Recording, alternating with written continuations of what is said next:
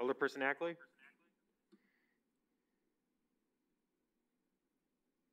I see you. Sorry, I didn't have my mic on. I'm here. Okay. Alderperson Sorensen's here. For those in the chamber, would you please stand for the Pledge of Allegiance? I pledge allegiance to the flag of the United States of America and to the republic for which it stands, one nation, under God, indivisible, with liberty and justice for all. Okay. Is there a motion to approve the minutes from our previous meeting? There's been a motion and second. Any discussion on the minutes from our previous meeting?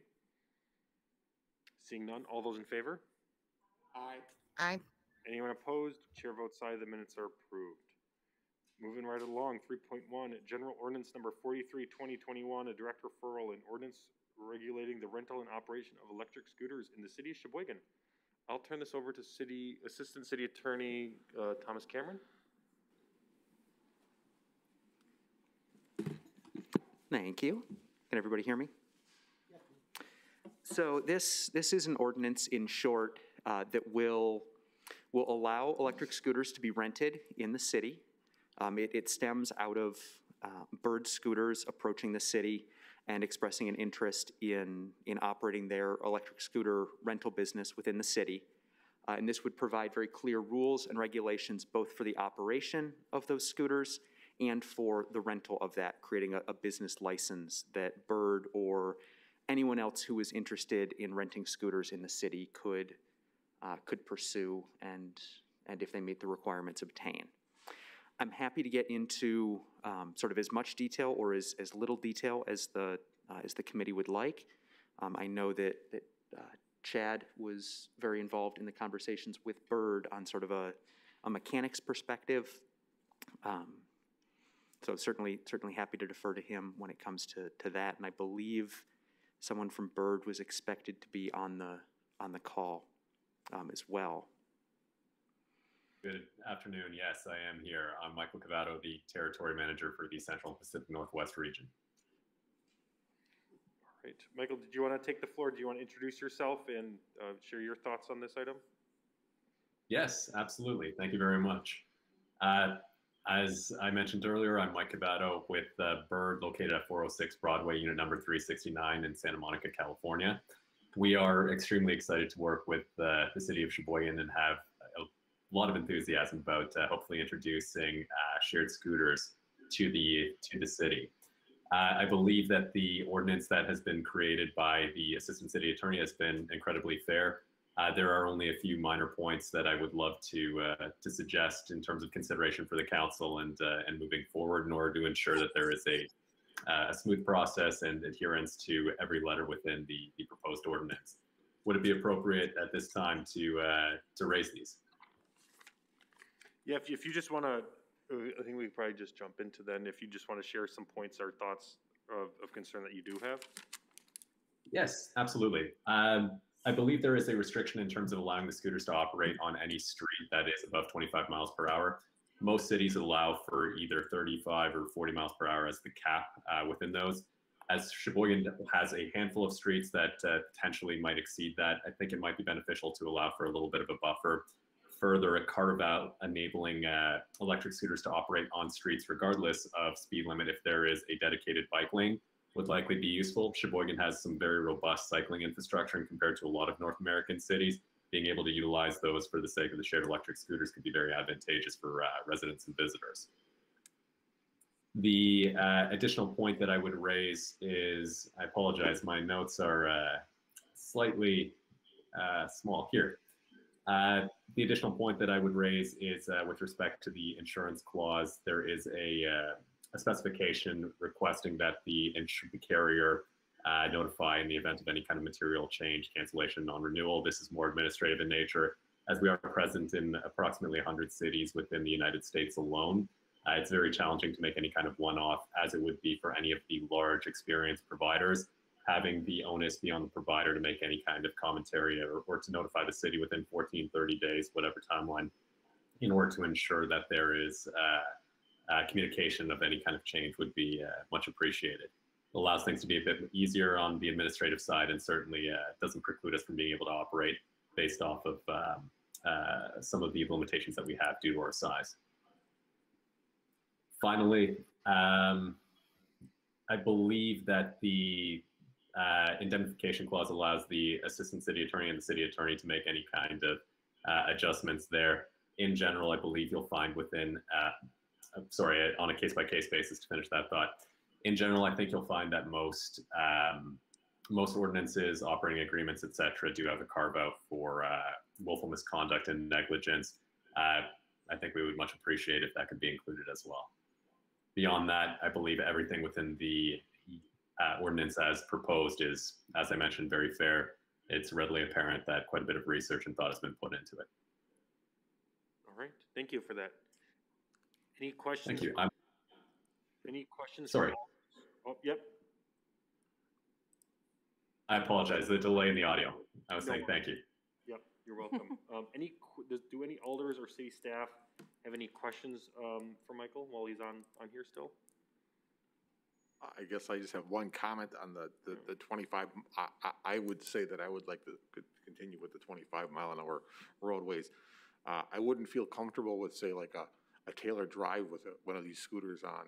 I just think that, you know, there's bike paths along there. I think if there's a bike path, fine, and it's okay. But I don't think that, like, you know, having it on a 35-mile-an-hour road would be prudent. So. Oh, Chief? Chief. My question for Michael would be whether his recommendation about the change in the roads, the speed limit on the roads, would be related to any analysis they've done of the city of Sheboygan, or whether it's just based on the way it's operating in other cities. Primarily the latter, admittedly. With respect to Sheboygan specifically, I know there are a handful of larger roads that do have an above 25-mile-per-hour limit that likely will be used as primary commuter channels.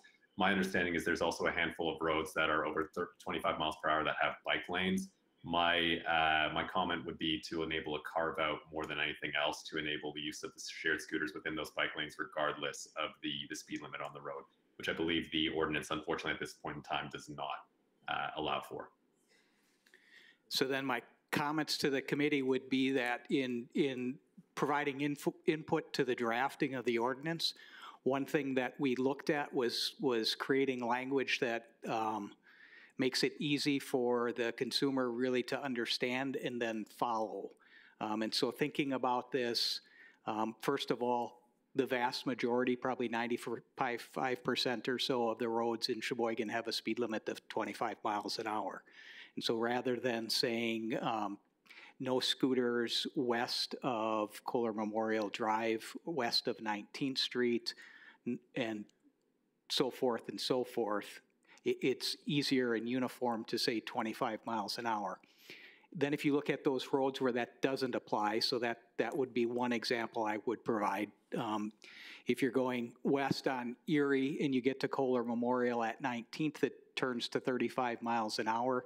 There is no bicycle lane west of there, but there is a bike path that begins there. And so what we're trying to do is, I don't want to say force, but it's the word that I'm going to use, encourage those that have scooters not to leave the roadway there and to go onto the path. Taylor Drive would be the same example that I would provide. The speed limit is over 25, but beginning at Kohler Memorial there's a path that goes all the way along Taylor Drive on to the south side of the city. And so we would prefer that those on scooters would use that path rather than operate in the roadway there. And by leaving it the way that it is, it would encourage that. There's also interurban trail that goes from North Avenue past the central city along Calumet Drive where there are no bike lanes. And so again, if we would encourage people to use that trail that was built for purposes such as this, it would be advantageous to both the city and the consumers that would be using them. Thanks, Chief. Mayor Sorensen, if I may, I actually agree with Chief Domagalski. Forgive me if I've mispronounced your last name. Seeing the analysis there, I would tend to agree. I think that is a better option. Awesome. Barb's got a question. Alder Feldy, 1 second. Okay, I've kind of watched this in Milwaukee, and I know that they have a problem with, people dropping those scooters. Barb, can you move your mic closer? Oh, sorry. They have a problem with them, If it's red, push again. Hang on. There it is, okay. They have a problem with them, the scooters being left, you know, hither-mither. So, what are we gonna do to make sure that that's not gonna become a problem? Yeah, I think there's several pieces to that. One of them starts with Bird's education of consumers of what the expectation is, and that's something that they've represented is part of their process, is trying to educate consumers. The second piece is using geofencing and other technologies so that it can't your trip can't stop if you're in an inappropriate location. And the third piece, if and when scooters do end up in places where they shouldn't, is any scooter company that is renting scooters under this mechanism, they have an obligation to move a scooter within a certain amount of time upon receiving notice that it has been improperly parked. And if they don't move it within that time period, then the city can move it and can charge the cost of moving it to the scooter company. Can you give me an example of the time? You know, what's the time that they put on it? So it's essentially 3 hours from receiving notice. So it's not immediate, but does require them to move promptly. Thank you. Any other? Alder Donahue? Thank you. I didn't see any requirement for wearing a helmet in the ordinances. Did I miss it? As currently written, it does not have a helmet requirement. Okay. And to the gentleman in California, Mr. Lovato, do you, in other municipalities, operate with helmet requirements for your riders? Alderperson Donahue, I would say the overwhelming majority of cities that we do operate, there is not a helmet requirement. Having said that, it is something we actively encourage our riders to do so through in-app education when they create a new account. They do go through a safety tutorial where they're advised that they should be wearing a helmet. Further to that, all of our marketing material does include individuals wearing helmets so that it is always prevalent front and center. Finally, we are one of the few companies to offer a product feature that we call helmet selfies. If a rider will take a photograph of themselves at the end of their ride wearing a helmet, they do receive a credit to their next ride. This further encourages use. Having said that, what I would say is ultimately it is up to the rider to decide whether they do wear a helmet, and per state regulation, there is no requirement at this state. Okay, thank you. I had another question for Thomas. I've never seen an indemnification agreement that's not, well, typically they're mutual, but why is it that you are asking for authority to negotiate the terms of the indemnification provision? I mean, is that going to be an issue, or, I mean, typically we just get that out on the table and have it written into the contract?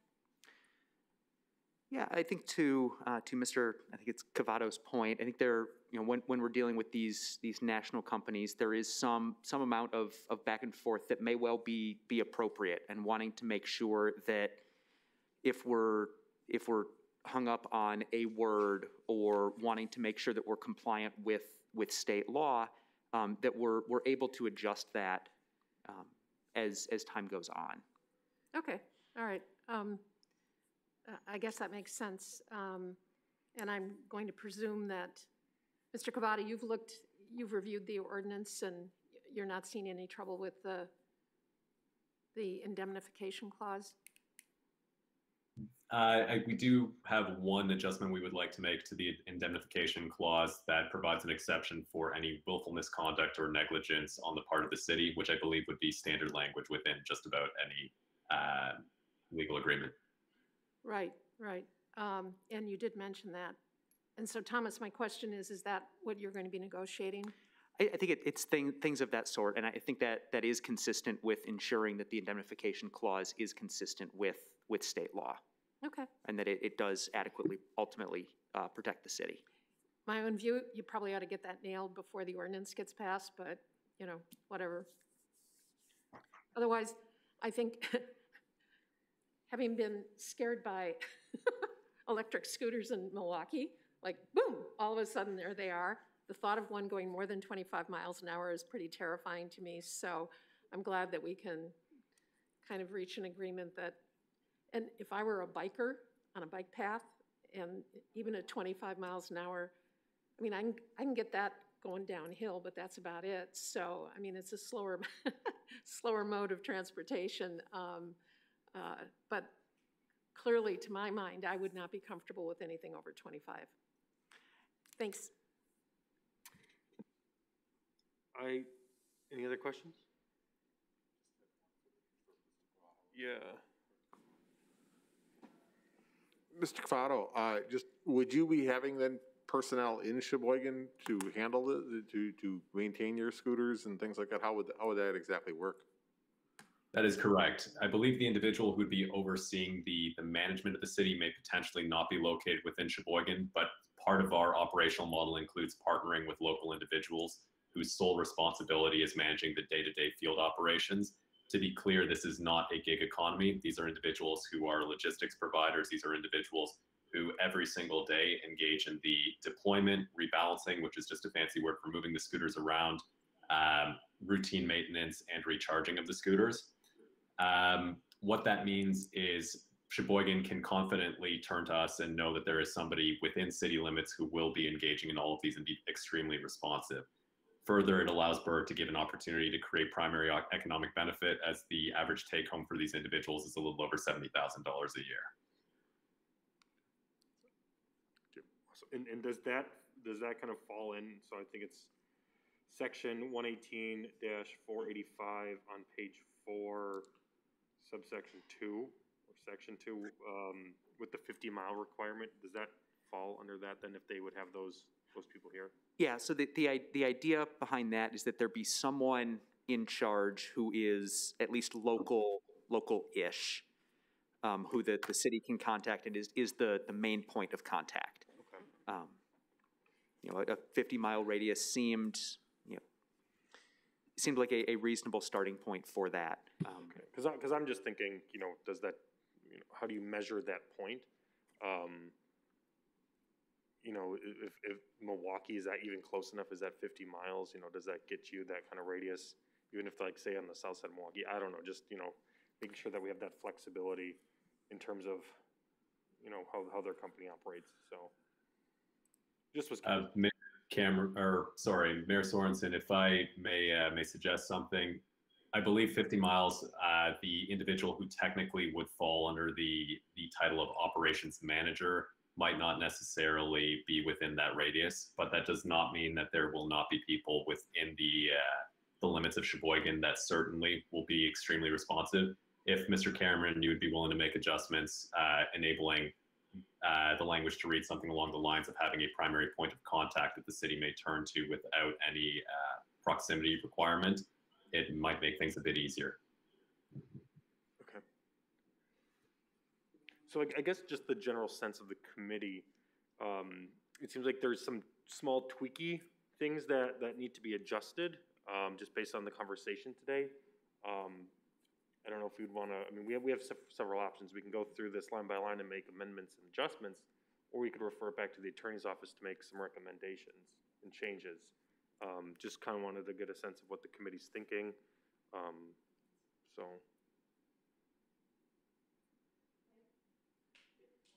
Okay. Don? I just think, Thomas, and I appreciate your viewpoint on this, but it seems silly to recommend this to the council unless it's a final product, because then it comes back. I guess my question for Mr. Cavato is whether or not there's I mean, I understand scooter season, hopefully. You see, here in Wisconsin, we had snow this morning, so just a little bit, not a lot.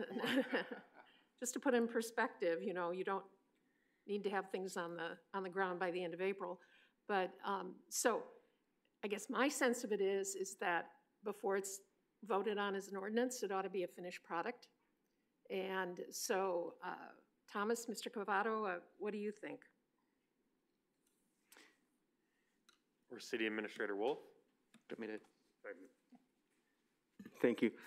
I guess I just wanted to kind of point a few things out. I think, and I'm speaking for myself here, I think part of the problem that we have is the fact that we have an opportunity that's working with our city attorney, and we're bringing this forward so that some of the disagreements that the opportunity has with our city attorney is really, you know, Thomas is bringing things forward saying, this is where he sees it, and we need the committee to basically agree or disagree and see if that recommendation is something that we see as a constraint. So I don't want to see us have to go line by line, but I think the spirit of it is, if, you know, we've got a great city attorney and assistant city attorney, but sometimes they get locked in the weeds. So I guess what I'm asking the committee to kind of look at it and say, okay, do we agree on the 25 mile an hour? Okay, next. Do we agree that we have a problem with the insurance? I don't, you know, maybe not. Next. Do we have a problem with the 50 miles? I don't see that as an issue, because if there's somebody local, it doesn't matter who you're calling and where they're sitting, right? We live in a world where they could be sitting in India for all we know. The point is, as long as, if you've got verbiage in the contract that says within 3 hours it's being addressed, it doesn't matter who you're calling and where they're sitting. It's the person that's actually dealing with it. So I guess, you know, to Mary Lynn's point, I would love to see contracts and ordinances coming to you guys done, but I think that realistically we need assistance from the committee to help us to identify the recommendations that the city attorney's office is making. Do you guys see the same concerns, or are we flexible enough to make some adjustments and move forward? To me, this is a great opportunity for the city, and, you know, we just need your guidance. Thank you. Yeah, and I just want to add too, I think just in terms of how we're moving forward on this, I want to make sure that, you know, we offer the flexibility and support for this company to start up here. I'm personally excited for this to come to Sheboygan. I've utilized scooters like this, you know, all over the world and in my travels and stuff. So I'm excited, and Mike, I appreciate, you know, you guys looking at Sheboygan, setting up shop here. I'm excited. I know a lot of other folks are excited too, and just want to make sure we get it right. I think that this is important, because some cities that haven't gotten right, we've seen the results, and it's a headache for everybody. So I agree with Administrator Wolf as well. Alder Donahue, are you just waving at me, or? Yeah, I like to wave it. Okay. Good. You know, while you're still an alder and all that stuff. Well, you as well. Yeah. Mm-hmm. We're gonna miss it. So, as long as we're agreed on the 25 miles an hour, it's the old perfection being the enemy of the good. As long as we're not going to have a lot of futzing and dutzing about the mutual indemnification, it just seems to me that we can just go ahead. I mean, I think the ordinance is extensive. I assume other municipalities are using somewhat similar ordinances. And as Alder Feldy said, the Milwaukee rollout was pretty rugged, but I think it all eventually got worked out. Mm-hmm. And so I think we're not going to be able to guarantee that everything is perfect, but with the sense of, given our rather cumbersome process of referring back and whatever, I would just suggest that we take care of this today, and accordingly, I would move to recommend that we adopt the ordinance as written. There's been a motion to adopt. Is there a second? I'll second. Second. Multiple seconds. Dean, I think, got that first. So. Any further discussion on the ordinance from anybody? Alders, Michael, staff? Okay, and Okay, seeing no more conversations or discussion, all those in favor of approving the ordinance, please state aye. Aye. Aye. Anyone opposed? Chair votes aye. That's approved. Thank you, everyone, for your time on this one. And Michael, thank you so much for setting up shop in Sheboygan, and hopefully we'll have a great rollout here. Thank you very much. I appreciate all the time. We're very excited. I hope you have a great afternoon. Thank you. Okay, moseying along here. 3.2, RO number 5-20-21, submitting various license applications, individuals for the period ending June 30th, 2021, June 30th, 22, beverage operating license, new application number for Shelley Jinxie? I think it's Jeski. Jeski. I would move that we refer this to the LHPS committee of the new council. There you go. Second. There's been a motion and second to refer it to the new council. Anyone opposed or any discussion? Seeing none, all those in favor, please state aye. Aye. Aye. Anyone opposed? Chair votes aye. That's referred to the new council. 3.3, RO number 76, 2021, submitting various license applications for the period ending June 30th, 2022, beverage operating license application number 3355. I would move that we refer this to the LHPS committee of the new council. Second. Motion by Donahue, second by Decker to refer to the new LHPS committee of the new council. Any discussion? Seeing none, all those in favor, please state aye. Aye. Aye. Anyone opposed? Chair votes aye. That's been referred. 3.4, RO number 98, 2021, submitting various license applications for the period ending June 30th, 2022. Change of premise application for application number 3381 for Myers. Still? Okay. Referring to the Donahue? Thomas, this has come back and back and back. Mhm. Can you just give us an update on where we're at with this, if it's going So to get resolved? Yeah, so I believe we are still waiting on Meyer to update their map. So is there a time limit for that, or can we just keep hanging on? I think the position we're taking is we can keep hanging on. Okay, Is there a motion to keep hanging on? so moved. Second. There's been a motion and second. Any further discussion? Seeing none, all those in favor, please state aye. Aye. Anyone opposed? Chair votes aye. 3.5, RO number 117, 2021, submitting various license applications for the period ending December 31st, 2021, June 30th, 2022, taxi cab license application number 3441. All right, this is a hearing for denial. And Mr. Felton is not present, so. Is Lieutenant Stelter on the line? No. Okay.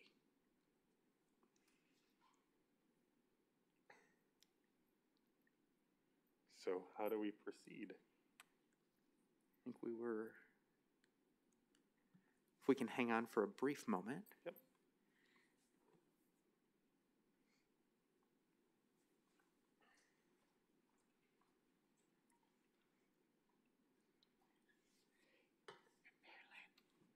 That Meyer still on?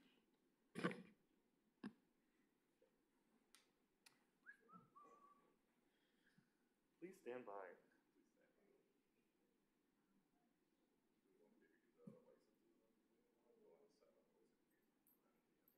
Yeah, why don't we do that? Good call.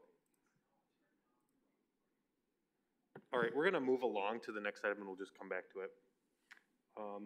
3.6, RO number 173, 2021, submitting various license applications for the period ending June 30th, 2021, December 31st, 2021, April 14th, 2022, and June 30th, 2022.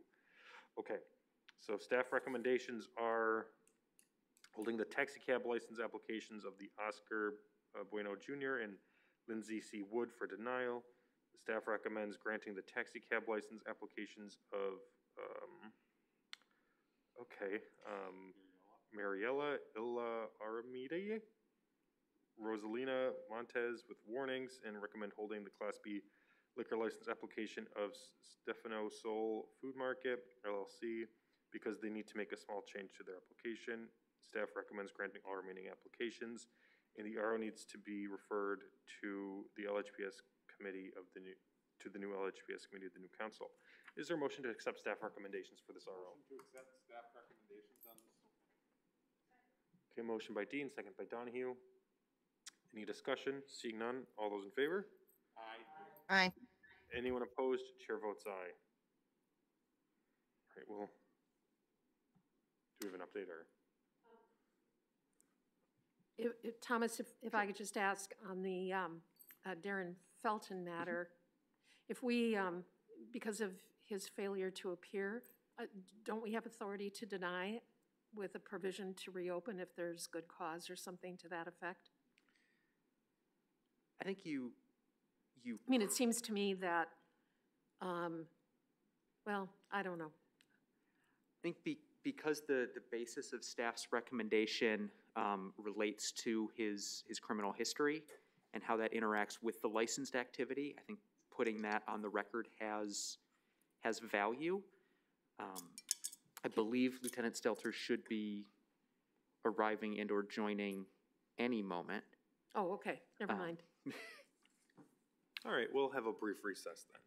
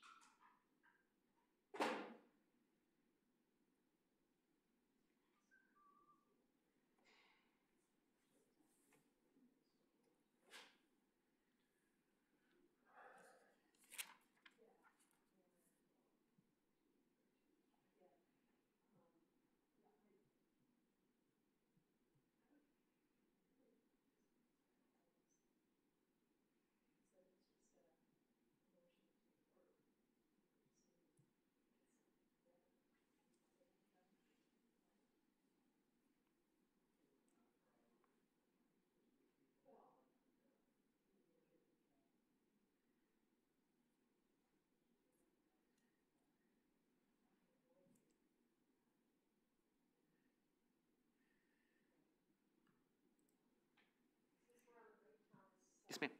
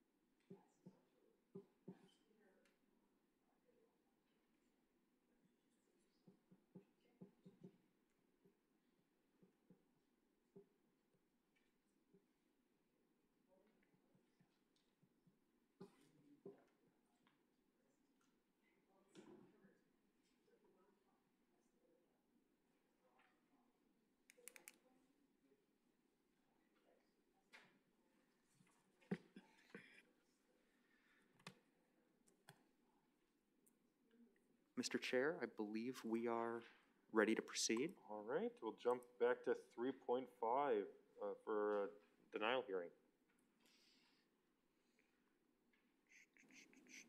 Lieutenant Stelter, take it away.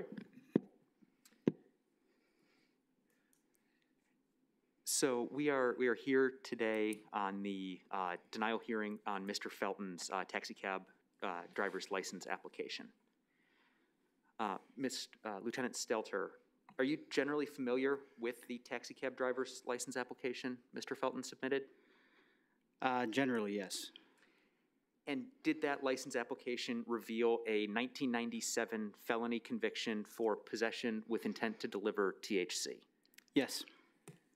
Can you explain how that conviction is substantially related to being a taxi cab driver?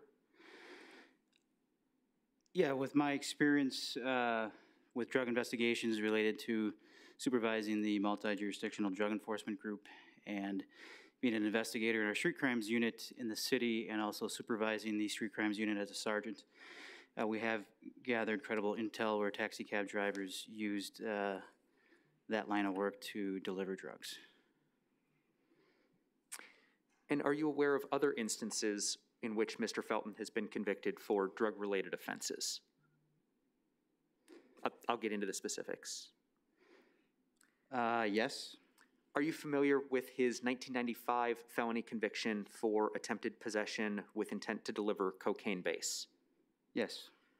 Are you familiar with his 1997 felony conviction for manufacture or delivery of cocaine, second offense? Yes. Are you familiar with his 2016 misdemeanor conviction for possession of drug paraphernalia? Yes. And are these convictions related to being a taxi cab driver in the same way as his 1997 felony conviction that we talked about just a minute ago? Yes. Switching gears, are you familiar with Mr. Felton's 2002 felony conviction for a hit-and-run injury? Yes. And for the sake of a complete record, how is that conviction related to being a taxi cab driver? Well, you're going to give someone a city taxi cab license, it's a liability. That type of driving behavior, hit and run, not taking responsibility for the initial accident and sticking around to report it to police, and then causing injury is not something I think you want to take on as a liability. Based on your knowledge of these convictions, what is your recommendation about Mr. Felton's taxi cab driver's license application? That it be denied.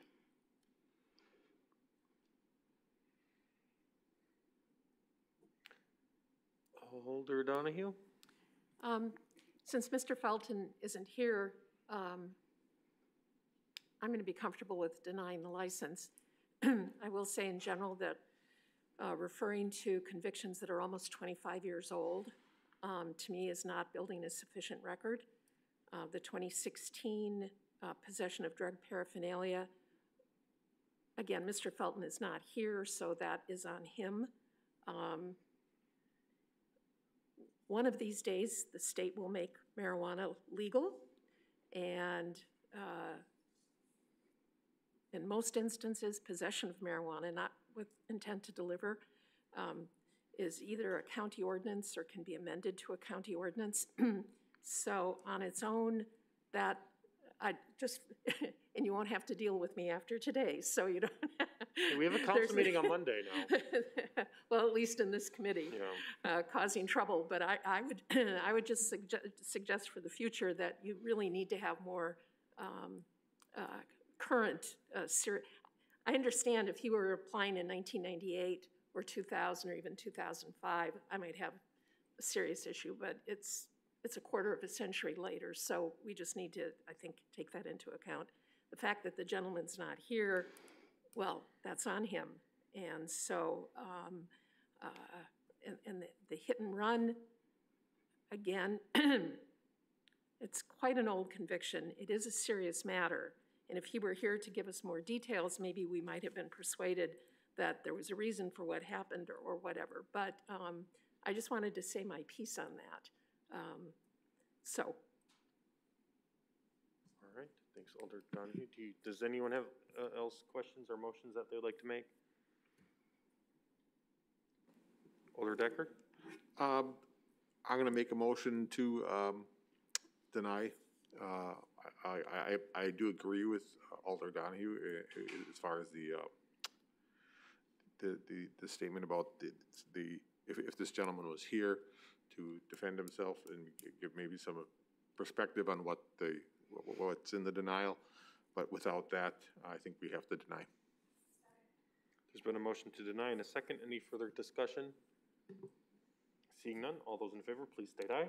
Aye. Anyone opposed? Chair votes aye, that's denied. Okay, next meeting will be determined.